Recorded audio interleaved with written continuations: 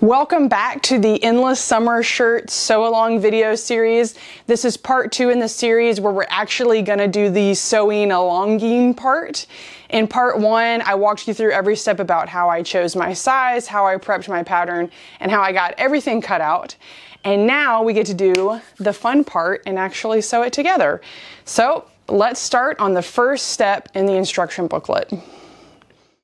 The first step is going to be marking the pivot points for where we're turning our corners at the base of the yoke.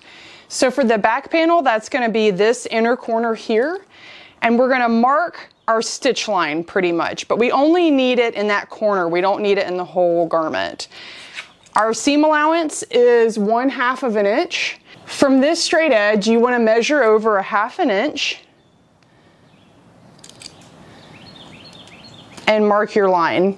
Here I'm using one of these friction pins that's super nice because it erases with a steam iron, and you can get a super accurate line, but there's plenty of disappearing marking tools that you'll want to use for this. So I've measured 1/2 an inch on this side and now 1/2 an inch from this side. And with those two marks, I now have found my exact corner where I'm going to be turning my corner for sewing my yoke. And we'll do the same thing on the other side.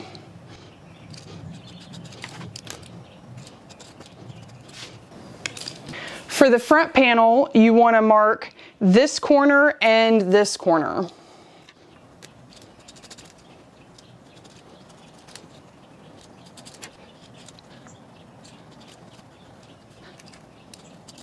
Once you've finished marking your front and back panels, you can now mark your actual yokes. One of these yokes is going to be on the inside and one is going to be on the outside. And if you maybe have one that's sort of a contrasting detail that you want to be on the inside, this is sort of nice because what we're going to do is we're going to mark these, they're going to be marked differently, so it'll help you kind of keep track if there's like one specific yoke piece that you want to be on the outside. Like see right here, this yoke piece for mine, see how the design is a little crooked right here, but then the design is a bit, well, it's a little crooked here too, but it looks better here. So I think I'm gonna make this one be the one that's on the outside. So for the yoke that you want on the outside, you're gonna be marking on the wrong side of the fabric. Again, you're gonna just be marking every single corner here.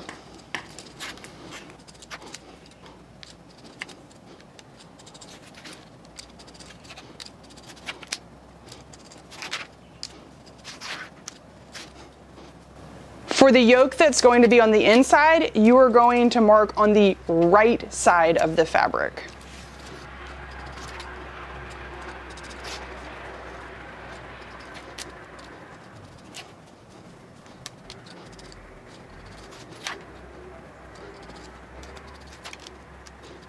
Now that we've finished with all our marking, we can begin with our pleating. Starting at center back, we're going to go over to our very first notch, and you're going to pinch this notch and then bring it over to meet the next notch. And pleating is not too complicated, but you do want to kind of make sure that your folds are staying perpendicular to this top edge here. And then I put 2 pins in for this first one, since this first pleat is a little bit larger and then all the rest are going to be the same size and they're going to be a little smaller. So now we take the next pleat and bring it over to match.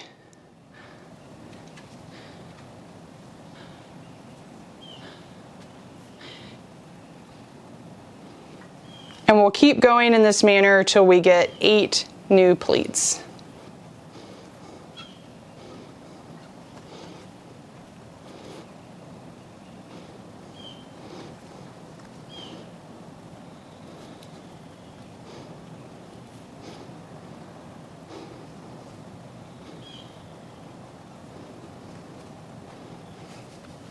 One, two, three, four, 5, 6, 7, 8.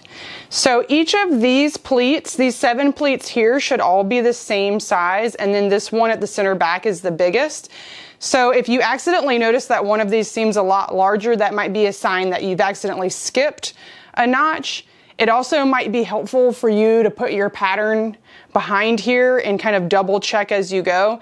Usually the first time you get a little twisted and then you get in the hang of things. So all of these pleats are folded towards the side seam that way.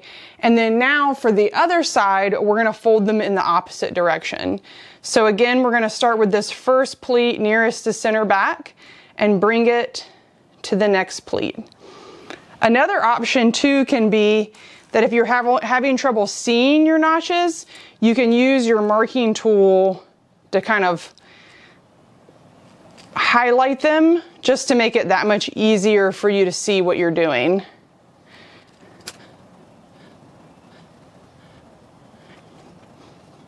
These two larger notches in the center should turn out where you end up with this one giant pleat at the center back, where the folds meet exactly at center. So hopefully yours meets up like that.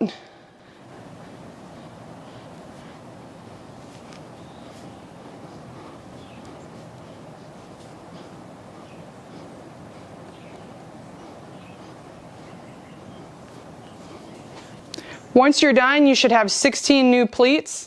Set this aside and then we'll put the pleating on the front two panels. This is center front and this is the side seam.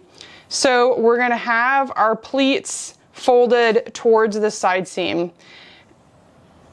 And again, this first pleat is a little bit bigger than all of the remaining pleats. These pleats are also a little bit larger than the back pleats. So again, you just want to make sure that your raw edges are staying lined up here and that you're staying mostly perpendicular to your raw edge with your fold.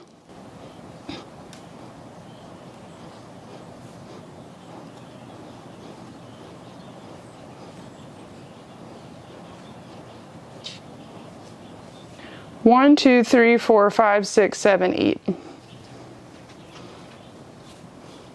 This is now center front, so our pleats are going to be folded in the opposite direction.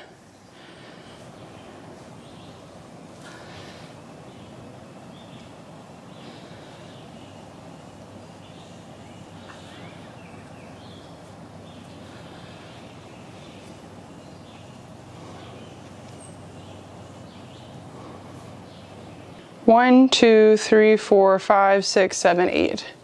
Now that all the pleating is done, we're going to go over to the sewing machine and base these pleats down so that we can take all the pins out. So I'm going to sew at about 3/8 of an inch. This is also a good time to kind of true up if this edge, like see here how this is not quite perfectly aligned. I can start sewing, and when I get to that, maybe I can just adjust that a little bit.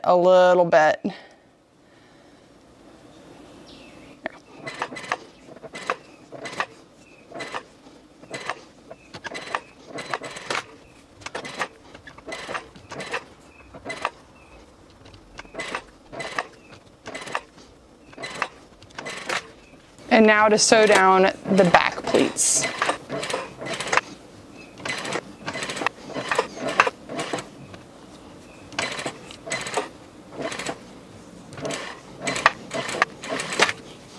If you want to add a tag, now is a good time to do so at center back at the base of the yoke.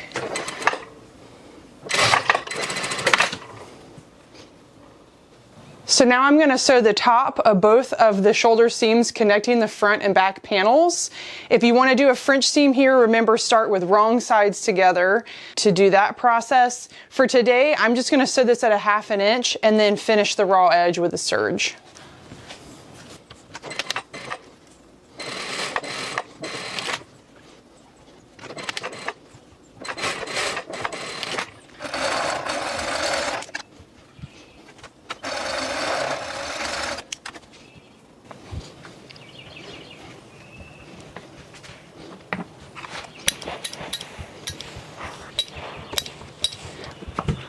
Now that this seam is stitched, serged and pressed open, we're going to do 2 rows of gathering stitches between the 2 notches going from the back panel to the front panel. So my 2 notches are right here. I'm going to turn my stitch length to the longest stitch it can do, and then make sure I have some nice long tails of thread for starting out.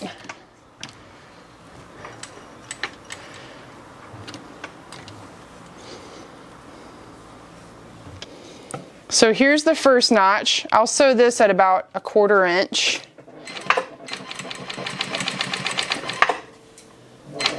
All the way to the second notch. Damn it.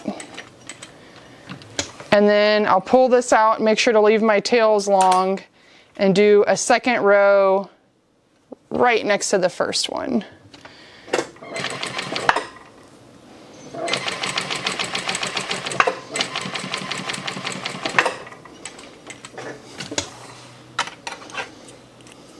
And then the same thing on the other side.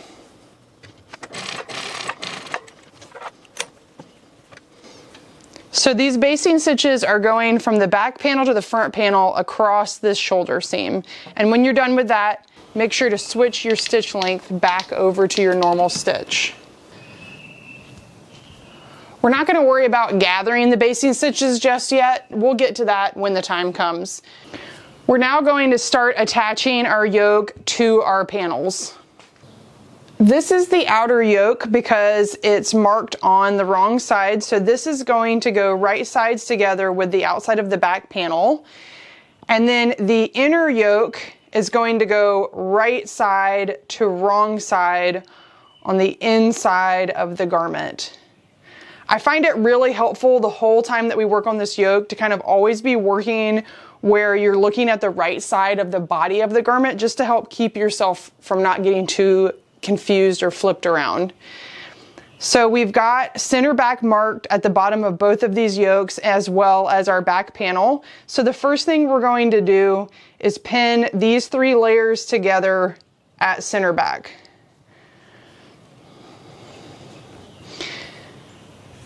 Once again, we've got the outer yoke right sides together with center back on our back panel. And then we have our inner yoke right side to wrong side. Now here's where we start to get into our technique that's really going to make it look pretty and enable us to turn a corner. I find it really helpful to have a self-healing mat underneath when I'm working, so this little tiny one is perfect for this right now.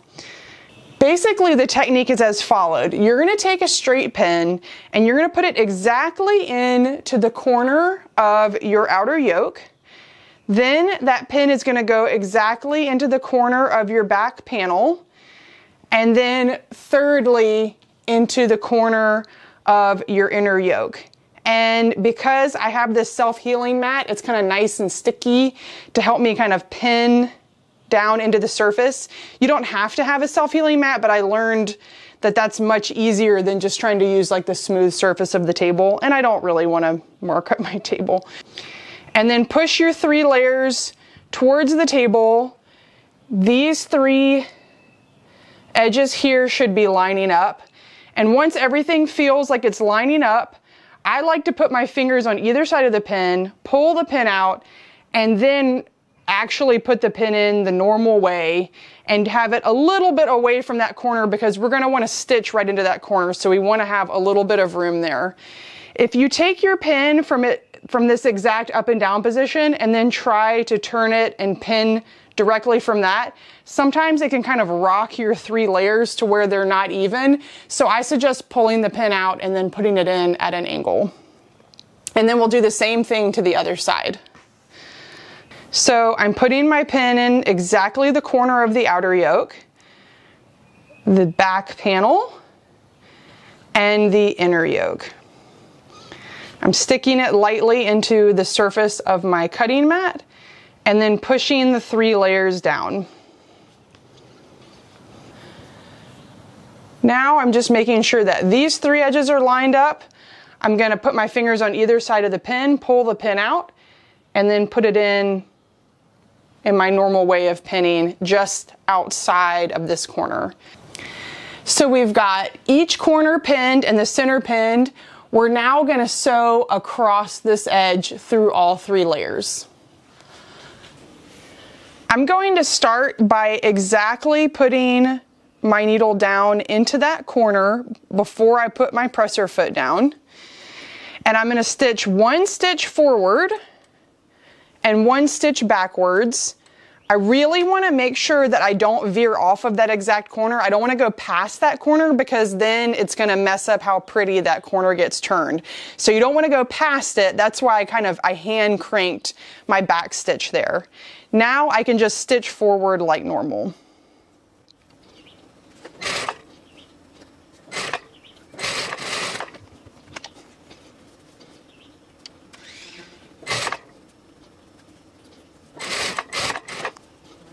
When I get to the end here, I want to make sure that my last stitch hits right exactly on this corner, and then I'll do a couple back stitches. Again, you don't want to go past the corner because that's going to really mess up how pretty this is going to turn right side out.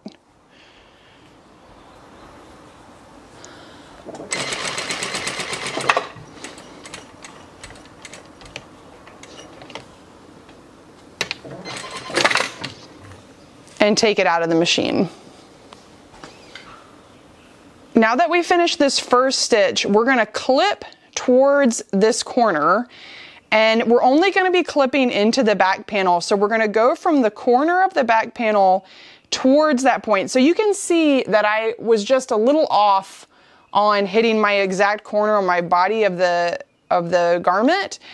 I want to not clip towards where I was supposed to stitch. I want to clip towards exactly where I stitched. So this is where my stitch stopped here, and then that's where my corner is. So I want to clip into this fabric. I want to stop 3 or 4 stitches short, just so that we don't accidentally create a hole there over time. I like using these old scissors because they're actually kind of blunt at the tip, so it keeps me from clipping too much.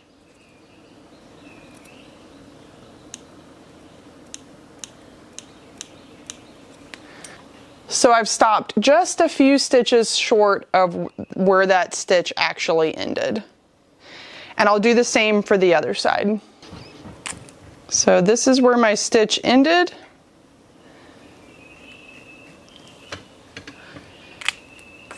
And I'm just clipping into the back panel. If you accidentally clip some of the yoke, it's not so bad.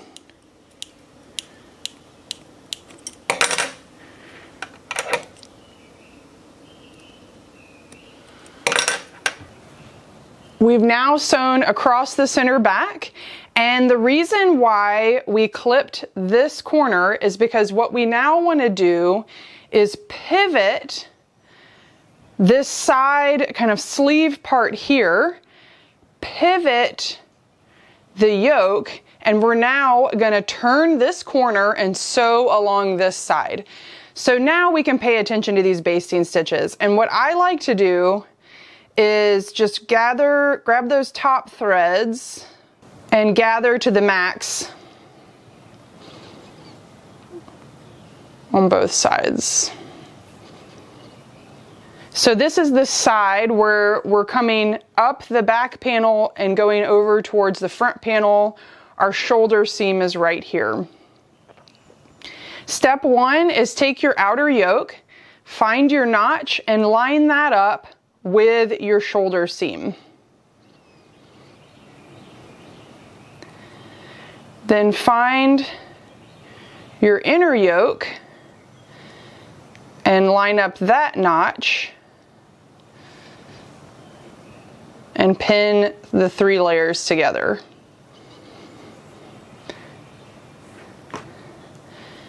Now we'll use our pin method to line up this next corner.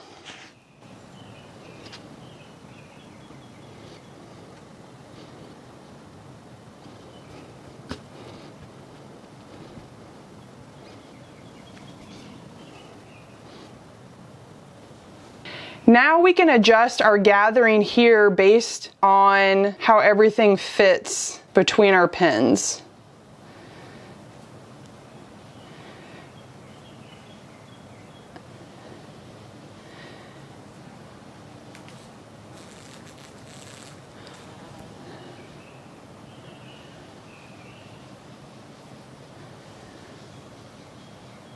The gauze is so wiggly.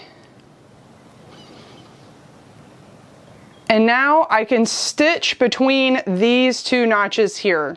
If you want, you can go ahead and set up your other side too so that you can sew both of them back to back. Also, I would recommend that when I first started sewing these, I would try to still be sitting at the sewing machine and laying all these pieces out and matching my corners and everything because I didn't want to stand up. But it makes such a difference to move over to a big table because it is kind of awkward how you've got your front pieces dangling and your back piece. So I definitely found it was worth it to take the extra moment to get up and set everything on my table. So let's do the other side, and you can start to see how this burrito method is coming into play.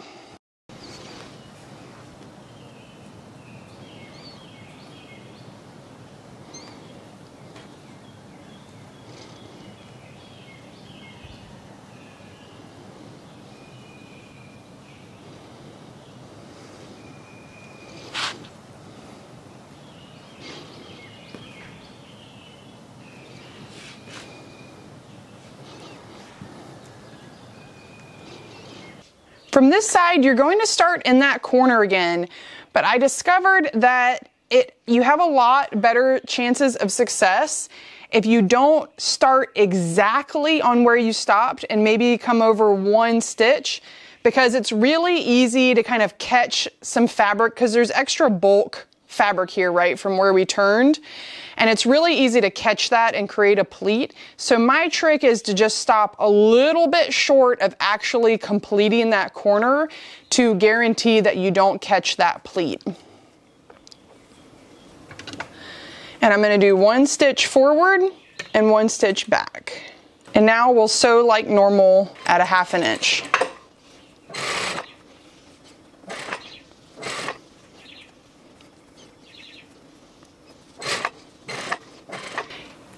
Here I'm going to finish exactly on my marked corner and then a back stitch.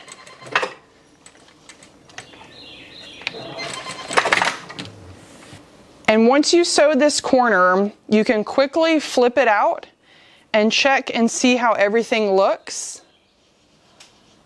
It's not the sharpest corner because I think the gauze just makes it really hard for that to be sharp, but I don't have any pleats, so I'm happy with that. If you did find that you had a pleat, you could turn this wrong side out again and try again, or add a couple more stitches.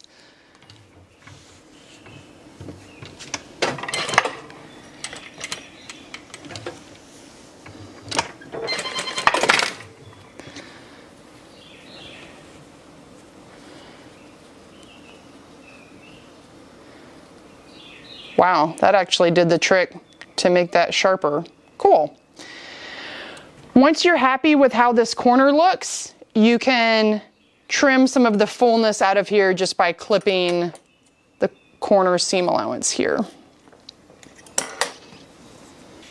This time we're going to be starting at our new corner and going towards our old corner.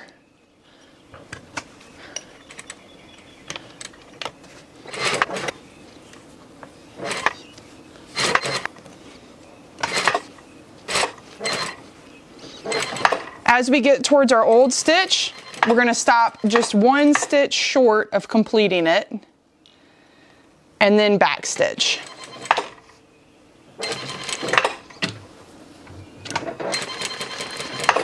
Although I think I did just discover with the gauze that if you complete this corner it looks sharper, but with the lawns and things I would recommend not sewing all the way to the corner. But let's just see if my theory is correct. You learn something new every day.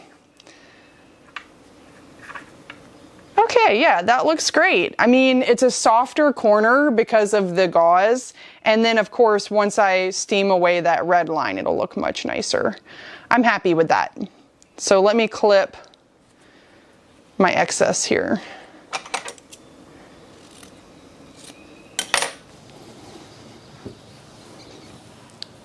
So we've got 2 corners done and we're ready to complete our second 2 corners.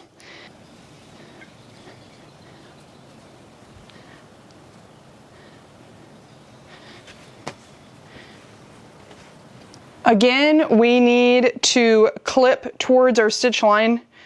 Wow, look at how off that is. That's all right. It'll be fine. Once again, we're gonna clip from this corner. Now I'm clipping into the front panel and I'm clipping towards where my stitch ended, not to where I was supposed to have ended, to where I actually ended. There we go. So the seam allowance will be a little off, but you won't notice it. Now we're going to pivot the front part of our yoke, the outer yoke, to meet our pleated side on the front panel. And because we clipped our front panel, this can rock forward.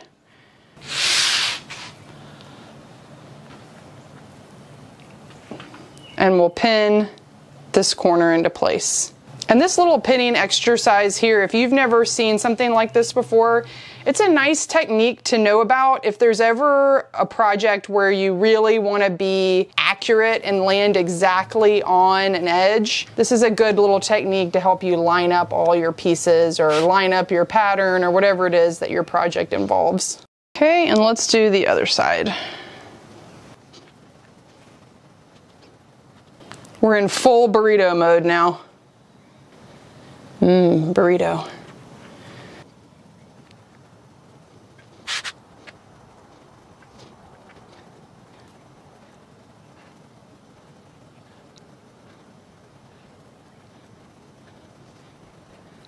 Now to sew our final 2 corners.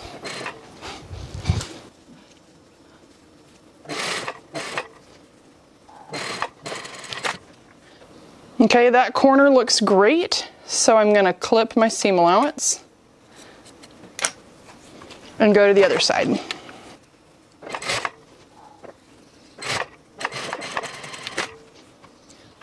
The most important thing is just that you don't go over your pivot point. If the second you go over, it's going to start to pull in funny ways and you're not going to get that pretty corner. So if you do accidentally go over, I would advise you to undo those stitches just so that you can make this as crisp as you possibly can. Clip that excess seam allowance. So by the time you finish, pretty much your whole garment is inside of the yoke.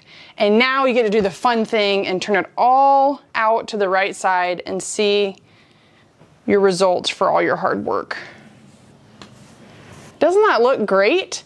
And not only is this beautifully finished on the outside, but take a look at the inside. Equally as beautiful. If you have any basting stitches or gathering stitches that are showing, you can go ahead and pull those out, and then we'll give this all a good press.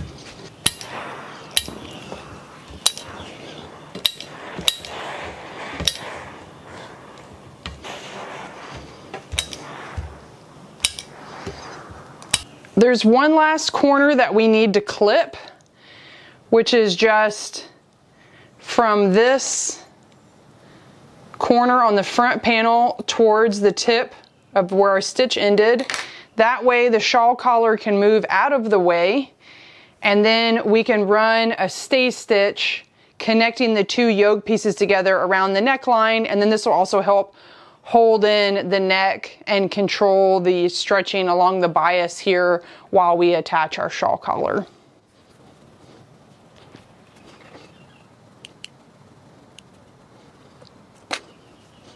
You do have a pleat that's ending right here, and it might be in your way a little bit when you go to clip that, and just do your best to avoid it, but it's totally okay that the end of your pleat is kind of landing right in this corner. It might even go over a little bit, but it shouldn't interfere with us attaching the shawl collar. You didn't do anything wrong if you see that like that. So when we stay stitch this, we'll just make sure to get this little bit of the shawl collar out of the way. So you're just sewing into the 2 yokes. And sew this at less than your seam allowance, so 1/4 inch to 3/8 of an inch should be fine.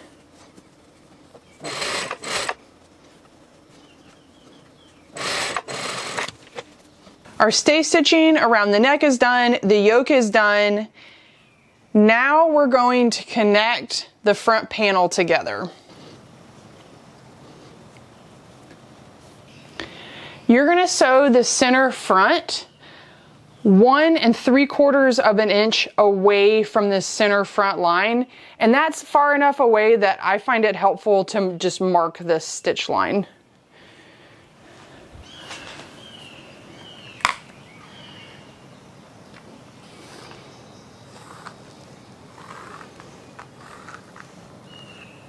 That's also what this notch is giving you a guide to, is 1 3/4 inch for this stitch. And then I give you a suggested guide for where to stop, which is 17.5 inches up from your cut edge at the bottom. And this is just giving you a suggestion, but then we're going to try the garment on and you can determine exactly where you want this V-neck to hit.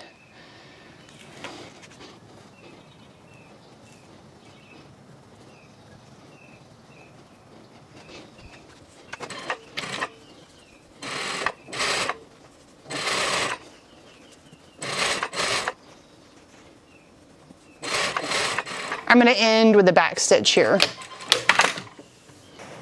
Now to press this seam open and try it on.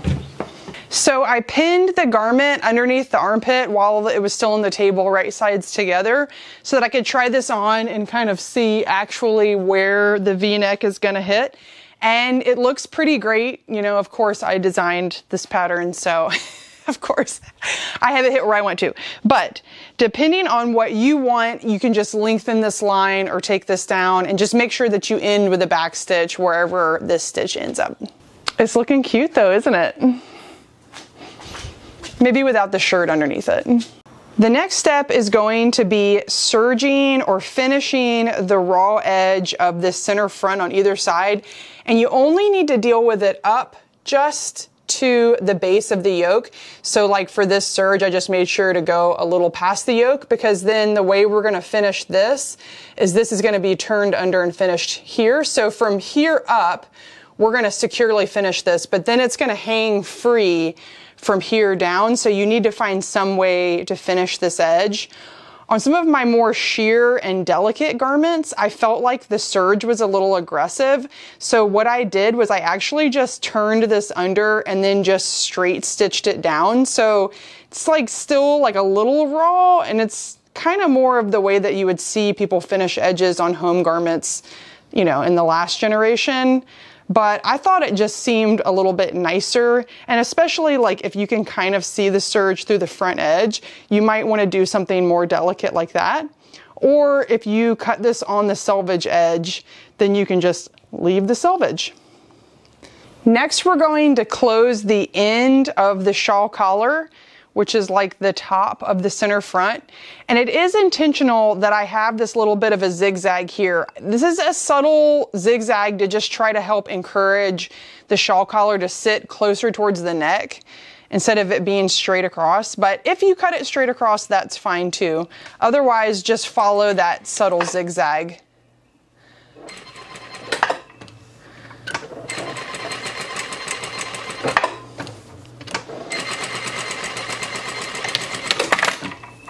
First, we're going to press the seam we just sewed open.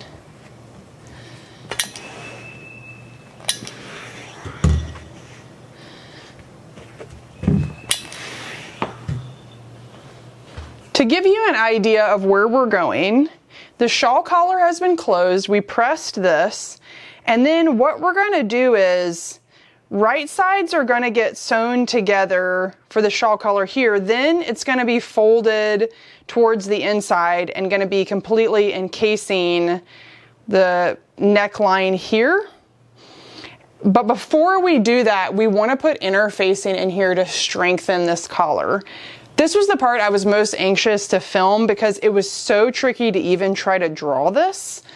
So the first thing that we're going to do And this is going to benefit from a tailor's ham since we're really in a three-dimensional mode now with our garment. So what we're going to do is we're going to fold our shawl collar perfectly in half and press. And what we're trying to do is we're trying to find the halfway line. This is ultimately where the collar is going to fold. And we want to find this crease so that then we know where to put our interfacing. If you cut your center front on the selvage and you removed 3/8 of an inch, this will be offset by 3/8 of an inch.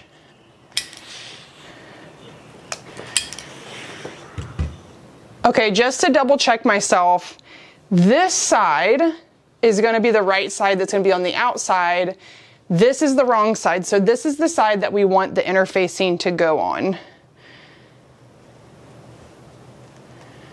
This side right here where the pin is. What I'm going to do is I'm going to take my interfacing and fold it in half and find the center.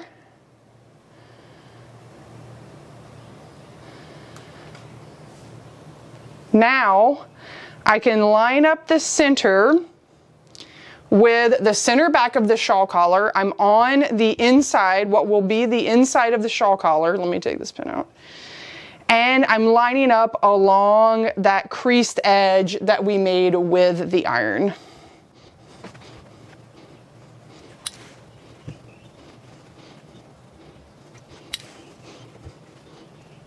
And your interfacing should kind of go to the base of the yoke. For this pattern, I didn't really go the traditional route of working with testers, but I did teach a class to 6 students who were they became my beta testers, except for that they were sewing it in front of me. And actually in that class was when we figured out how to best press this as accurately as possible. So I was super appreciative of those folks that were willing to take that class, and we just had a great time.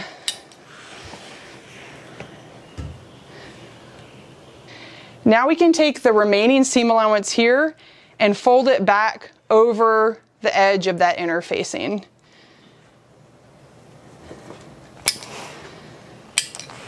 If you use the selvage edge of the fabric and took away 3/8 of an inch, this interfacing is going to come right to that selvage edge.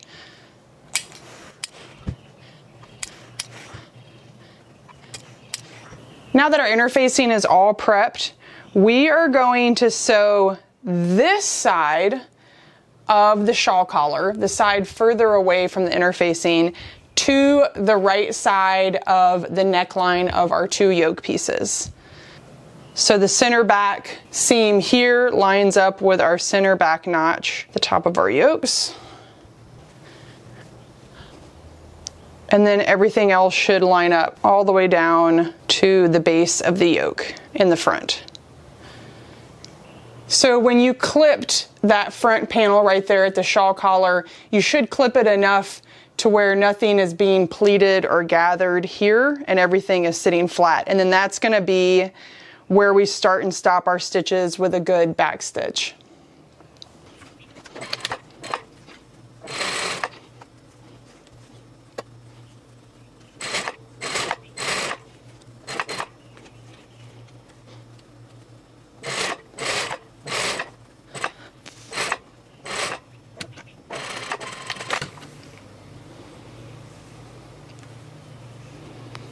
The final step for finishing this shawl collar is this pre-folded edge. We're going to take this and it's going to come down, and because we folded this at 3/8 of an inch and we sewed this at 1/2 inch, it should overlap by 1/8 of an inch. And also having that interfacing in there is making it really easy. You can kind of just fold it on the interfacing. This fabric is so soft that I don't feel like I need to do a press here before I start pinning all of this, but you might want to press this edge before you actually start pinning. And then when I pin, I'm going to make sure my pins are going to be placed on the right side, because ultimately the next step is I'm going to be stitching in the ditch along here to catch this fold. If you don't want to do that, you can hand finish this But this is a casual enough shirt. Well, I always say that I might hand finish it and I never do. I always end up stitching in the ditch. So your call about what you would prefer to do in terms of finishing this edge. If you are stitching in the ditch, you're just gonna start right at the bottom of the yoke with a quick front and back stitch. This fabric's so soft, I don't even feel like I need to pin it. We'll see if I regret that later.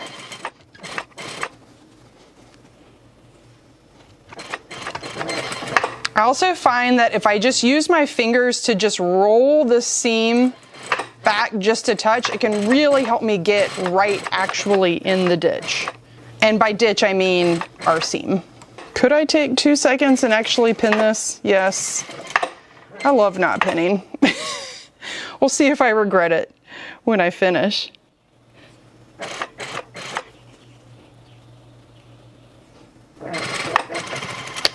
And finish with a back stitch at the base of the other side of the yoke. Okay, moment of truth.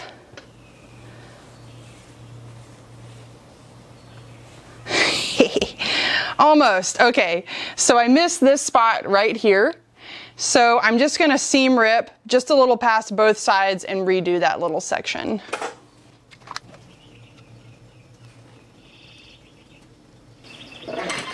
When I redo stitches like this, I don't do back stitches. I just start, you know, like an inch or two over the old stitch. And then finish an inch or two past the old stitch.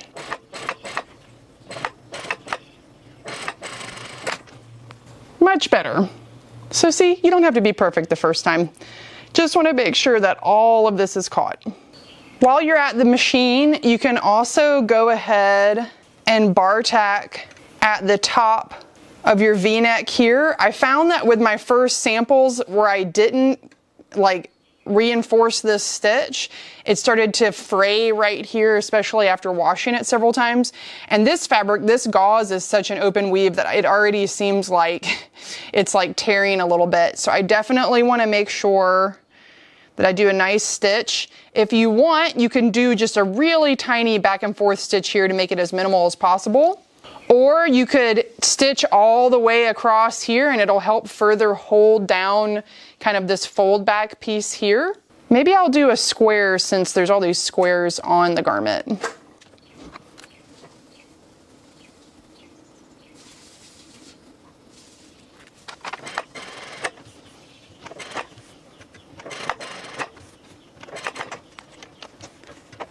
Whatever you do, just make sure that you're going back and forth and stitching a couple times right at the base of your V-neck.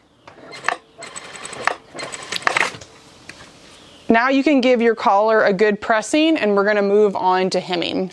First thing you're going to do with your hem facing is you're going to turn this inner edge back a little bit. You're not going to be able to do a full 1/2 inch because kind of the bigger a fold back you try to do on a curve like this, the harder it is. So I would do something somewhere between 1/4 inch to 3/8 of an inch. It's not a huge deal what you do. See, I'm not even measuring this or anything. You are sort of breaching some bias here. So, you know, this fabric, this gauze is really limp, but if you have a stiffer fabric, this might kind of not want to sit flat. So what you can do is you can hover it, you can hover the iron and hit it with steam, and then kind of use your hand to help make sure that it's keeping its position and it's sitting flat. You could also use a clapper of some sort to kind of help you hold it until it cools down. The flatter this is, the easier it's going to be to sew it later. And just FYI, this is not a clapper. This is a prototype piece of wood from an art piece, and it's just a flat piece of wood. So it works.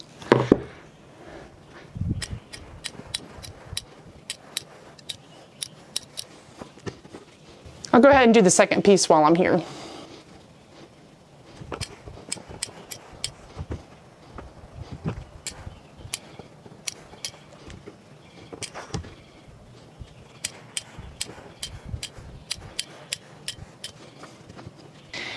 Now to pin our hem facing to the bottom of our hem.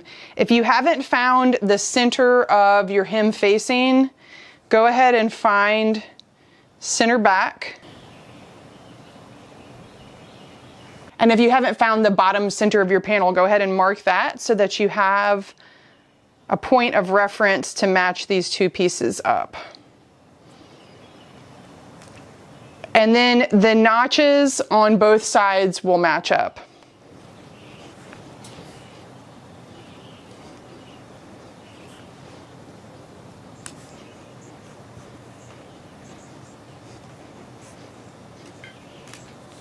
You're going to be sewing from the notch at 1/2 inch around this curve all the way to the notch here. So right here. And you're going to start and stop with a back stitch.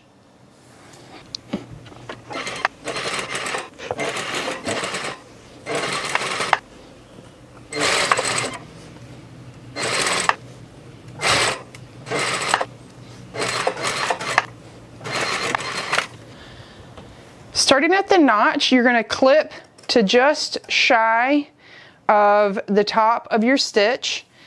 And then you're going to trim down the seam allowance here so that it'll be easier to turn this curve. Conversely, you can clip the curve. I just always prefer to do this because I feel like sometimes when you clip the curve, you can kind of see sort of the sawtooth results through the fabric. So I just like to narrow it like this. Honestly, this gauze fabric is so limp that I might even be able to turn this without any problem, but definitely with any kind of more stable fabric, you're going to need to do this.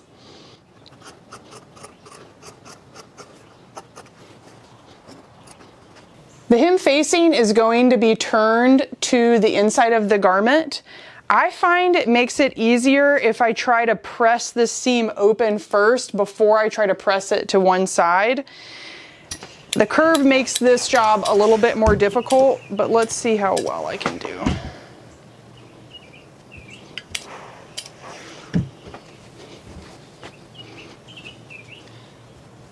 For the first few prototypes of this shirt, I sewed the side seams first before I did this hem facing, and then I found it was so much easier to do it while the shirt's still open.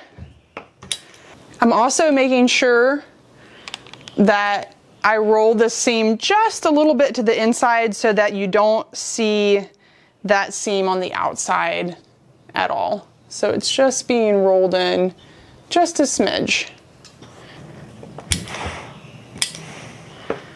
Again, you want to be careful about not jerking this around too much because it's on the bias. So I try to use light fingers, get it to where I want it to be. See, there's a little bit of bubbling here, but if I hover the iron and just steam it a little bit, I can kind of then kind of shrink it into place.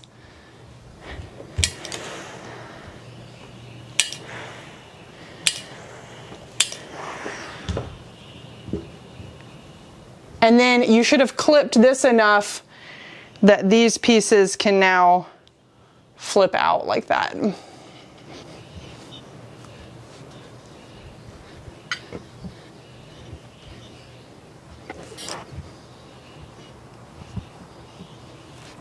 Now we just need to sew along this folded edge to secure down our hem facing. And I know that my stitches look better if I was to sew it from the right side, but my ability to actually be able to get close to this edge is going to be really difficult if I can't see it. So I decided that I just like sewing this from the wrong side. One thing I will do is I will tighten my upper thread tension to try to pull my bobbin thread up a little bit and hopefully make the stitch look prettier. I also just realized that my bobbin thread is a different shade of green, so I might want to rectify that. Watch how lazy I'm about to be. Literally the laziest thing I've ever done. We're going to start this stitch sort of parallel to where this notch is, and I'm not going to do a back stitch because I'm going to come back and pick up this stitch. And whenever I kind of overlap stitching like that, I don't feel the need to do a back stitch because the overlap will sort of protect the end of each stitch. Do whatever you want to do. I also just like to do that because it keeps it from being as bulky, you know, as soon as you do a back stitch.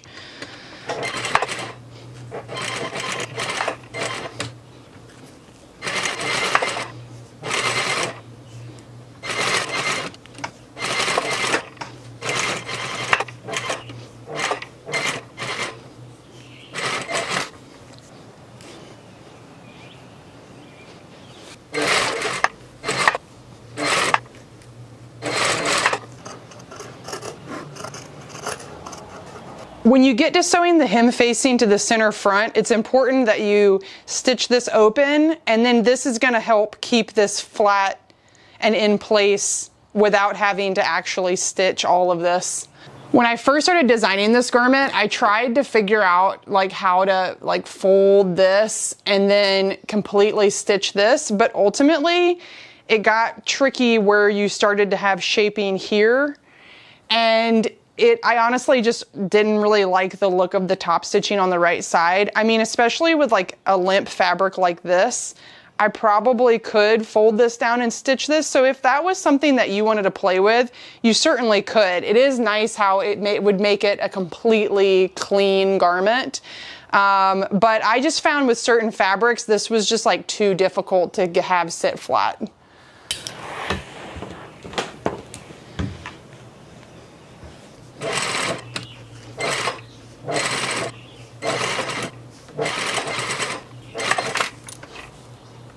Once both your hem facings are completed, you can now close up your side seams. With right sides together, line up front to back, starting and ending with a back stitch, and then match up your notches as you go along. If you did want to finish everything with French seams, make sure to start with wrong sides together for this part. When you get to the bottom, make sure to avoid these hem facing flaps on the front and the back. You just want to be sewing the front and back panel. And you want to shoot right to that little corner right there.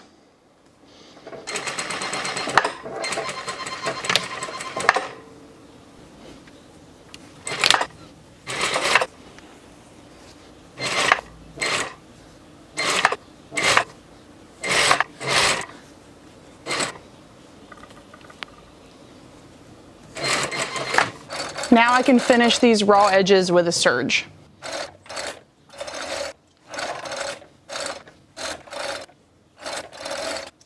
I'm pressing the side seams open now with the help of my sleeve board. I feel like I didn't have a sleeve board for a long time, and now I use it so often that I don't really understand how I lived without it.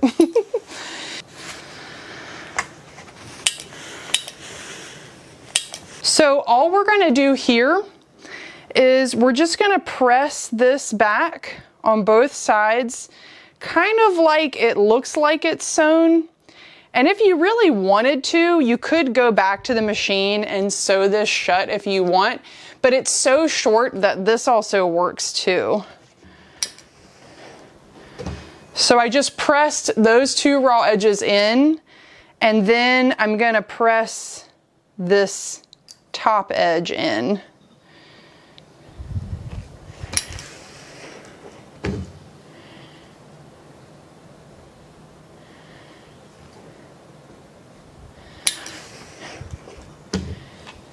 And now we just need to go to the machine and secure this down.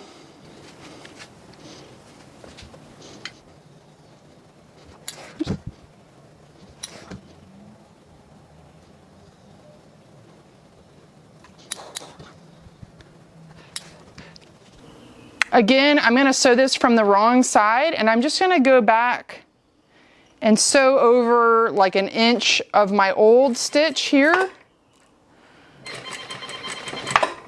and then go around this whole area.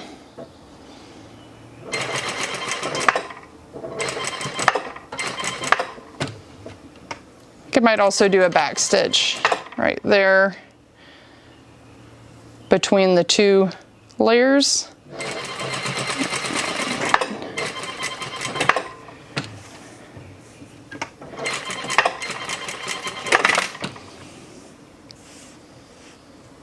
I'm also going to do a second row of stitching to catch this little, top of the slit. So I'm just going to do another parallel stitch that's hitting right there, and then I'm going to give this a really good 2 back stitches, I think, and then go all the way to the end. So see, it doesn't really matter that that's not like properly stitched, because it's all secured.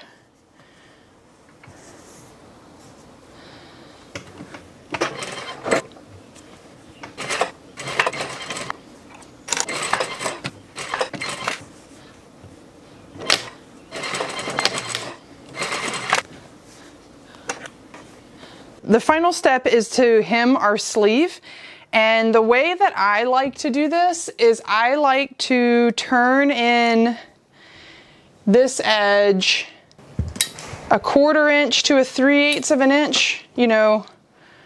Narrow looks nice. I'm just eyeballing this. Usually at this point I'm like tired, I'm ready to be done, I'm anxious to try it on.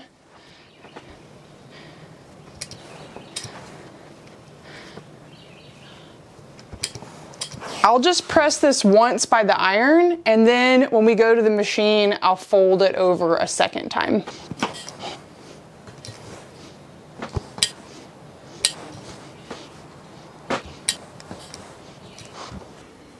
Now I'm going to give this its second fold.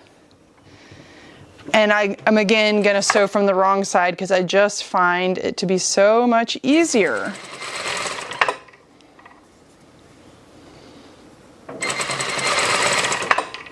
I'm so close to being out of bobbin thread. Let's see if I can make it to the end. Nope. Dang it.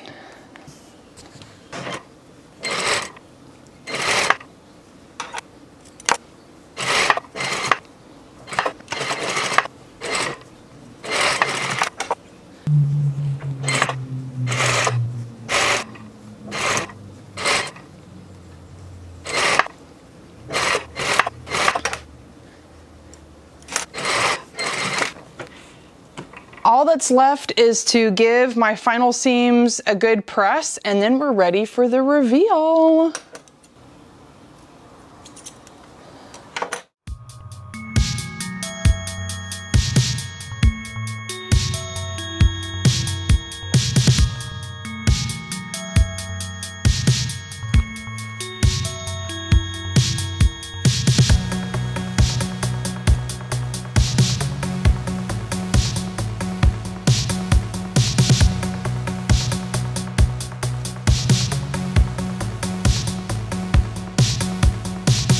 Thanks so much, y'all. Happy sewing. Mwah.